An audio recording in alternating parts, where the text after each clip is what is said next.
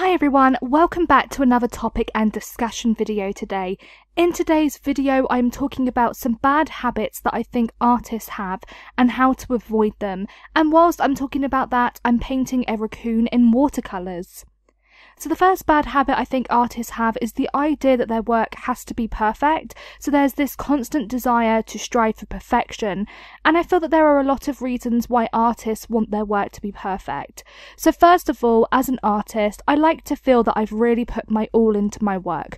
So I've really taken my time on a piece, I've done the best that I can do, and then through my hard work in trying to perfect that piece, I've got the end result that I am wanting, which is obviously having a piece that I feel proud of. It can also be quite overwhelming and nerve-wracking putting your work out there, so showing off your work to an audience. So that could be an online audience, a customer, or in an exhibition. There's constantly this awareness of feeling judged. So in some ways, by trying to perfect your work, it acts almost like a defensive mechanism against any kind of judgment or constructive criticism. Because if your work is perfect and flawless, then how can it be criticised? So the idea of perfection can also act as like a hard outer shell to a soft centre. So personally, I do feel that striving for perfection is a bad habit that artists have, and I think artists should avoid trying to be perfect, and instead I feel that they should strive to achieve their best. So I personally feel that there is no such thing as perfect. What perfect may mean to one person might not mean the same to someone else, and with art it is so diverse that it would be impossible to create artwork that everyone thought was perfect anyway. So I feel that by striving to do my best instead of striving for perfection actually helps me to become a better artist anyway, because I can get more out of my work. It becomes more about the journey, so learning new techniques, improving my skills, working out what works and what doesn't, and so on, so that I can then get a lot from my work. So I would definitely say that artists shouldn't worry about trying to be perfect, and they should just do their best. The next bad habit I think artists have is comparing themselves to other artists, and I think this is something that a lot of artists have experienced at some point in their lives. It can be so easy to look at someone else and think, oh, I just want to be just like them, or they're doing so much better than I am. And through my own experience, I know how comparing yourself to other people can actually be really damaging. So firstly, if you start comparing yourself to other artists, then you aren't really focusing on yourself and doing your best. It can cause a lot of emotional distress, and it's even caused issues between artists before because of the tension and resentment those comparisons can cause. So by comparing yourself to other artists, you are effectively competing with them, so it can become a really big competition as to who is best, and this is definitely something that artists should avoid doing. It's okay to feel inspired by someone and to look up to them, but when it becomes more than that, I don't think that is good for artists. So to avoid comparing yourself to other artists, you really should just try and focus on yourself more. So focus on what you can do to better yourself. So for example, if you are an artist that really wants to improve your work, think about how you can improve. So practice drawing more, set yourself little goals, try something different, which are all healthy ways to actually help yourself. And the third bad habit I think artists have really revolves around success, and the fact that a lot of artists wait for success to happen. So I'm actually linking this point in with the quote, "Good things come to those who wait," because I feel that the idea of waiting for things to happen is not necessarily a good view for artists to have.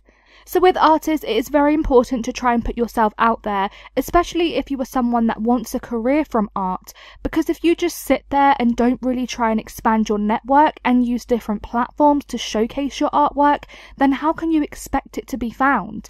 I feel that you have to be very productive with art. It's not just about creating something, putting a picture up on your website and then expecting it to be seen. You really have to try and engage your audience. So firstly, I would try and showcase that work wherever I possibly could. So with social media, I would showcase work wherever I could. For example, YouTube, Facebook, Instagram, Twitter, and so on. Because the more platforms you use, the better your opportunity is to be seen. It's also not just about the visual with art. So for example, a picture of your artwork, what about the caption to go with it? So what can you say about your work that will make people connect with it and more likely to connect with you? You really have to think about the ways that you can get your work out there. So the next bad habit I think artists have is procrastinating or postponing their work. A lot of artists can fall into the trap of putting off work for a day or two, which then can lead into long periods of time, losing interest in creating artwork, and losing motivation to produce artworks as well. So procrastination can lead into quite major problems for artists. So I've experienced this a lot myself as an artist, and it took me a very long time to be able to get back into the swing of things, so creating artwork and continuing to create artwork. A lot of artists are students or maybe have a supporting job as well, so it can be really easy to get out of producing artwork, and then it becomes this cycle where it's a regular thing where things just aren't getting done.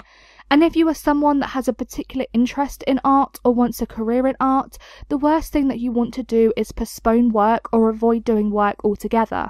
So ways that can help you produce more artwork are by practicing small pieces. So for example, really small, less time-consuming pieces, working on a few projects or even maybe one project at a time, joining an art club where you can produce artwork there, and so on.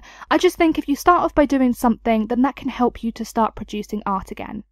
So finally, last but not least, the fifth and final bad habit I think artists have and should avoid is not to feel shy about their work. So a lot of artists and aspiring artists are actually too afraid to show their work, and a lot of it comes down to the fear of being judged or criticised, maybe also even a fear of being approached by others who might be interested in your work, and just this general worry of the response that your work is going to draw in.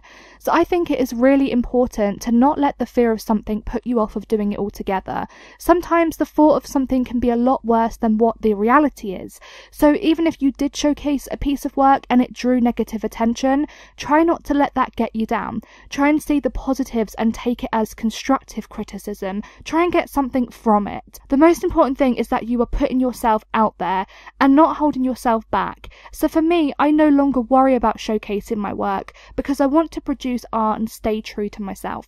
But anyway guys, those were my 5 bad habits that artists have and how to avoid them, and I really hope that this video has helped you. But please feel free to leave a comment below on bad habits you think artists have, and I will of course see you soon. Thank you so much for watching today's video. If you enjoyed this video, then don't forget to subscribe to my channel and hit that notification bell so that you never miss an update from me. I upload art related videos 3 times a week, and I have a list of all of the materials, products and equipment that I use in the description box down below. But anyway, I look forward to seeing you all soon. Bye everyone!